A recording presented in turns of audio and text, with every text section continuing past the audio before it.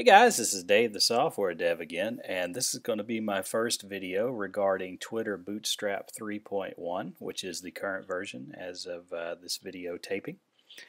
They've made some changes, obviously, since 2.3.2, and I had a line of videos regarding those, but they're kind of out of date now, so I'm going to start with some 3.1 videos. The very first one I'm going to do is regarding the grid layouts and sort of the built-in responsive stuff that's included in Twitter Bootstrap now by default. So what they've added is the capability to define a set of styles on a div that will work similar to how they worked in 2.3.2 as far as spans and sizes and 12-point grid and things like that. But they've also made it now to where you can configure how certain elements in your HTML will look when the screen size changes. So if you're looking at it on a desktop, it'll look different than it would in mobile, conceivably. Now before, this was done by including a responsive plugin to Bootstrap, but now it's included in the default. So without any ado, let's just dive right into it. I've got just a simple HTML document here, and I'm going to start by adding a div, and we're going to add some classes to that div that I'll explain. Okay, so I've added in here a div which has a class of navbar, and it's also got a visible-xs class on it. So what this is saying is this entire div will be visible only on extra small screens, such as a phone. So inside of there, I've got a navbar header, and I have a button here with 3 spans in it that's going to sort of create the little toggle button that that people are used to seeing when they're looking at a menu. Beneath that, I've got another div which has a class of collapse and navbar collapse, and this one has an ID on it that is tied to by the data target of our button here. This navbar collapse 1 with a toggle of collapse. That tells Bootstrap to basically collapse or expand this div whenever that button is clicked. Inside of that, I've got a regular old navbar with a couple of list items in it, and this is meant to look like a menu would look on a small device. So let's take a look at that. So I've got that page open now, and there's not a whole lot to look at. There's absolutely nothing visible. So why is that? I actually set this thing to be visible only on extra small screens, which would be similar to a phone screen or something of that nature.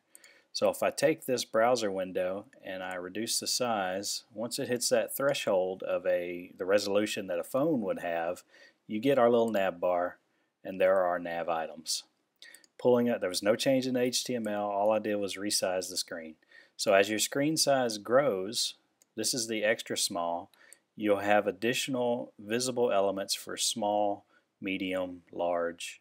Okay, so let's add a little more functionality to this. I'm going to add an additional div, and I'm going to give it a fluid container class because we're going to have this expand to fill out the entire screen area. To use that, I'm going to have a div inside of it with a row fluid because we still have that container and row functionality that existed in Bootstrap 2.3.2. So here's where it's going to get interesting. Okay, so inside of my fluid row, I've added a div which actually has several rather cryptically named classes on it. The first one is telling it that on a large screen, which is what this LG stands for, I want this div to have a span of 4, which in the other version of Bootstrap we would have had a span 4 on there, but we would have had no good way to tell it to only do it on large screens. On a medium screen, I also want it to have a span 4, meaning it'll use 4 grid spaces. And on a small screen, I want it to have a span of 4, but on an extra small screen, I want it to be completely hidden. So extra small again would be like a phone or a device like this. Small would be a phone that might be in landscape mode. Medium might be a tablet device, and large might be a full desktop. So you can actually via your classes here, control what's visible and also how much of the screen real estate that they'll use.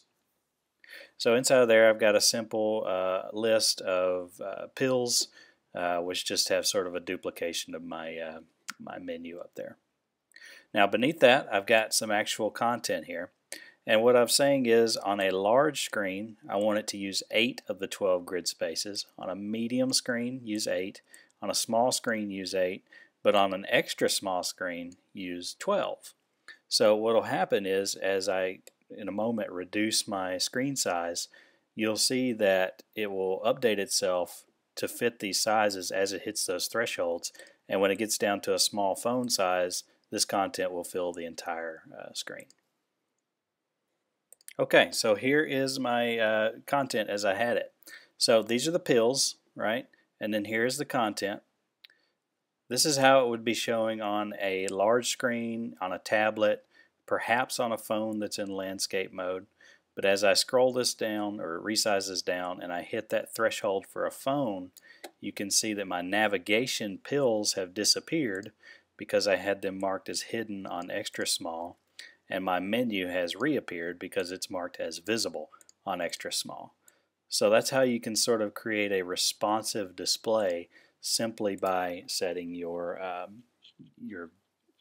classes on your divs. So this was just a quick primer on the responsive that's now built into Bootstrap. A quick primer on some of the classes. I'm going to have a little bit more definition of the 12-point grid elements in my next video.